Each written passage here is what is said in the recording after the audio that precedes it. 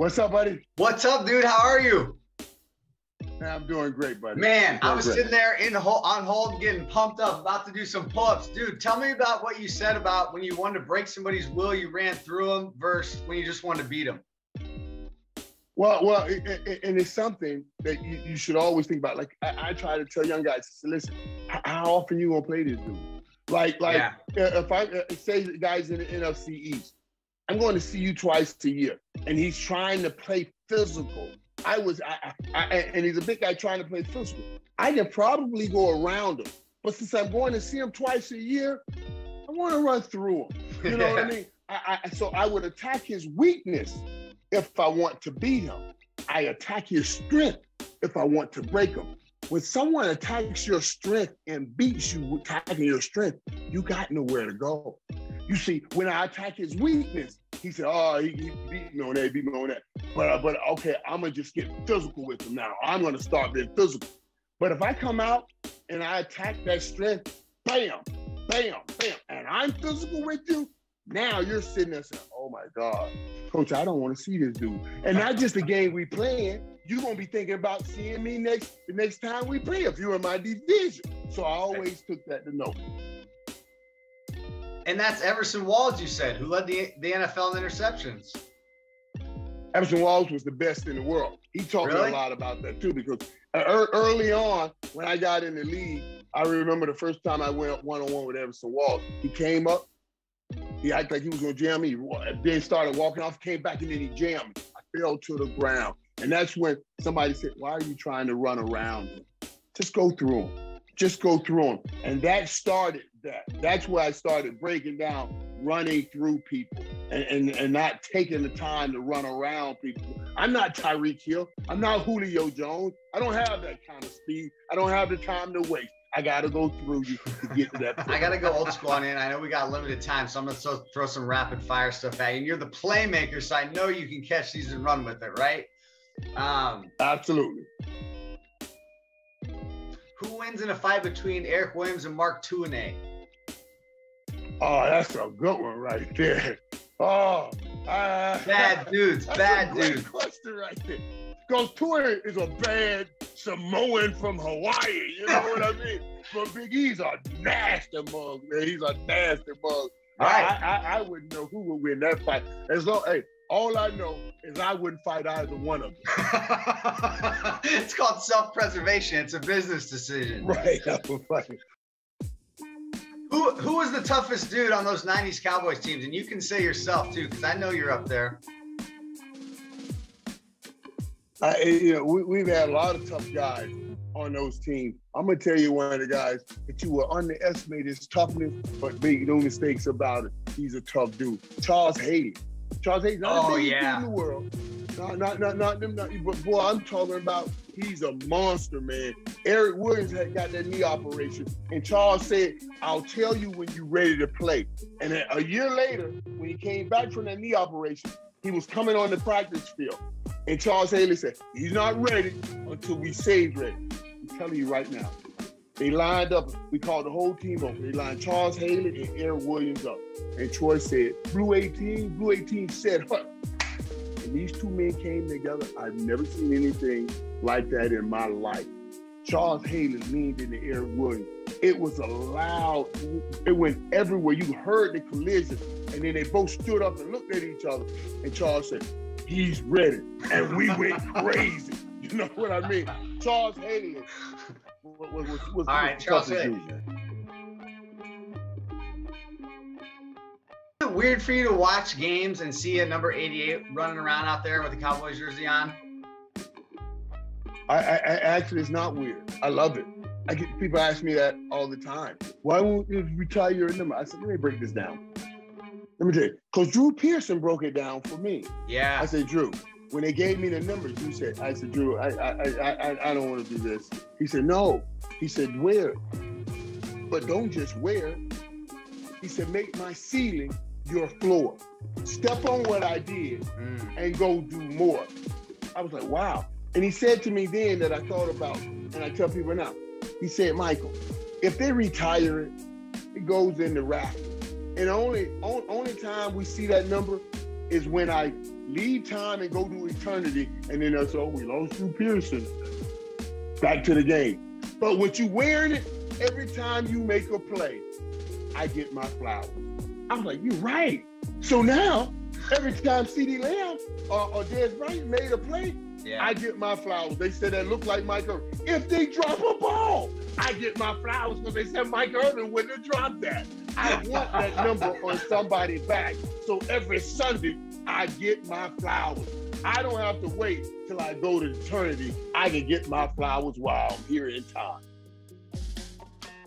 Were you on the practice field that day that Jimmy Johnson said the Asthma field's over there? Did you hear that?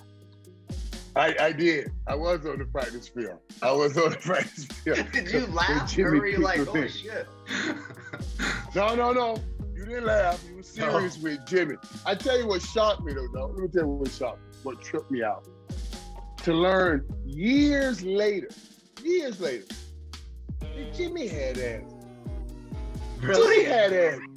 Yes. I'm like, Coach, how you kicking that man off for having asthma and you had asthma? Jimmy, he said, I wasn't playing.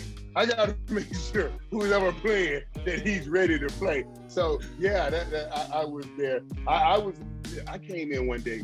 Me and another player went out on a Thursday night. We always went out Thursday night together. We go out to eat and then we went out. We came in the next day and we were late to meeting. We were walking in the same time.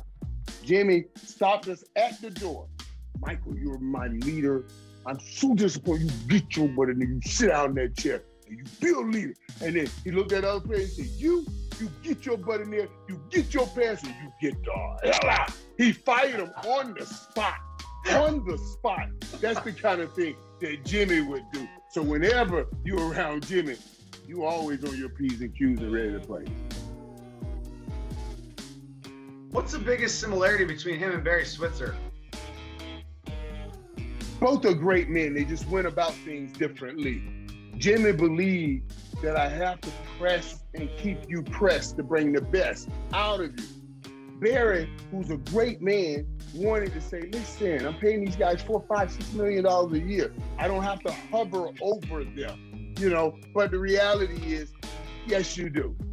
Yes, you do. Because everybody isn't as hungry as your top guys. You got to hover over those guys. Emmett, Troy, and I one time went to Coach Johnson and said, hey, Coach, all of these pre-practice speeches you give, because he gave a pre-practice speech every practice. Like, we don't need it, Coach. We're ready to practice. He said to us, I know y'all don't need it. I ain't saying it for y'all. I'm saying it for the 52nd and 53rd man on the roster. You just got to endure it, and I won't stop doing it.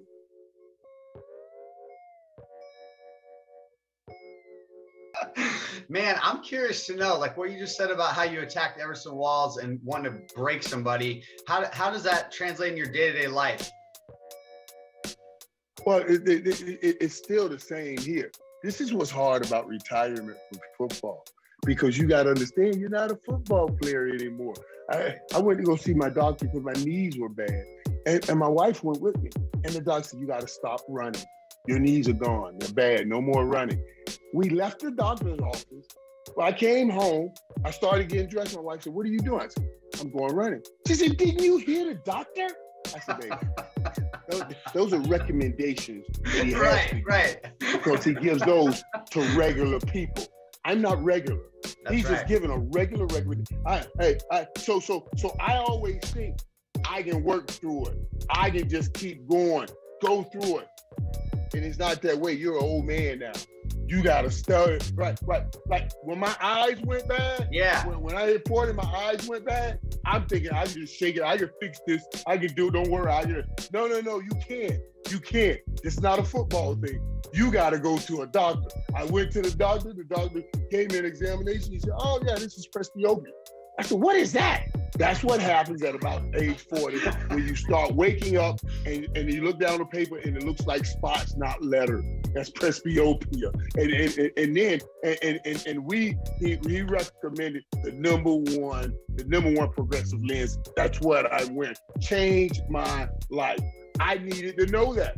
I couldn't fix my own eyes. I couldn't get them right. But as a football player, I think I can. I want to until I went to that doctor and got it right. So I'm saying, if anybody's having eye trouble, get to your doctor. Stop trying to fix it yourself. Go get your presbyopia taken care of the right way and ask your doctor about the #1 progressive lens in the world, Veralex. Right. Last question. I know we got to get out of here. Favorite play of your career? When Michael Irvin lays his head on the pillow at night and thinks about his life and thinks about his playing career, what gets you the most stoked? What is the play that you go back to? Well, honestly, when I was a kid, I used to throw rocks in the neighborhood, and there were people coming to my mom's house. And I was like, your son broke the window. Your son, he's not ever going to be anything. You know, messing with it. Like, so then when I got in the NFL and I scored that first touchdown as an 8 route in the Super Bowl 27, all I thought about was all those people that knocked on my mom's door and said I wouldn't amount to anything. I said, they all just saw me score a touchdown in the Super Bowl. And then I came back 18 seconds later and caught that other touchdown where I threw my leg up and spent around and dove in. Yes. It was the greatest moment in my life. I had dreamed about catching those touchdowns in the Super Bowl since I could barely walk, and to actually have that thing happen, that was absolutely the greatest moment.